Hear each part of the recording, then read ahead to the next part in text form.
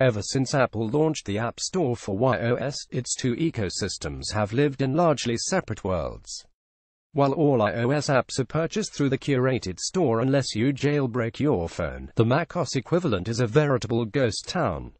Apple wants to change that by allowing developers to design unified apps that work as well on a desktop as they do on a mobile device.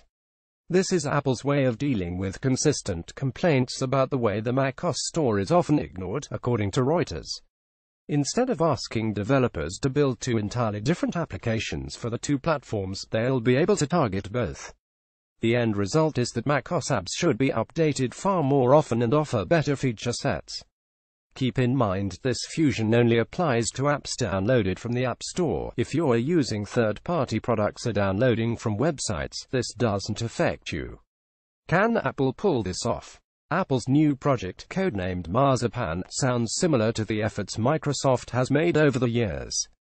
It's worth revisiting what Microsoft was attempting to accomplish and why it failed. Windows 8 was designed to offer a touch-friendly UI that could scale to a 32-inch monitor or run comfortably on a phone screen. It didn't offer a unified developer framework the way Apple is considering that came later with Windows 10 Mobile, but Metro apps were supposed to scale easily across different screen sizes. This really didn't work. It was a great idea on paper, but it largely failed in practice. Apps designed for small screens worked poorly on large ones. The sandbox requirements for Windows Store apps and macOS as well mean many apps aren't as capable as the full-size versions you can buy or download directly from an ISV. In some cases, using a browser still provides a better experience than a dedicated app, though this depends on the application. With that said, there are obvious differences between Apple's position today and Microsoft's with Windows 8 or Windows 10. Before it cancelled Windows 10, Microsoft was trying to woo desktop and popular iOS, Android app vendors to build programs for its tiny phone business.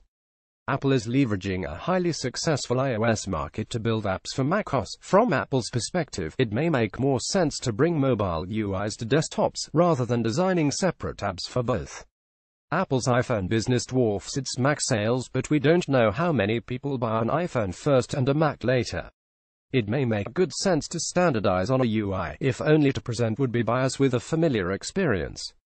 There are plenty of people who will laugh off the question, arguing Microsoft failed because it was Microsoft, and that Apple is destined to do better. I can't comment on the latter. The markets and products are different, the customer base is different, and expectations are different. But as far as the former goes, Windows 8's various design failures weren't failures at all on a tablet. Many of the OS's most annoying issues became sensible design decisions if you were navigating with a finger on a small screen instead of a mouse on a large one. Microsoft's effort to stretch one UI to encompass two very different methods of interacting with technology failed because that gap is hard to cross, not because it's incapable of designing a solid UI. Apple may well do better. We'll have to wait and see.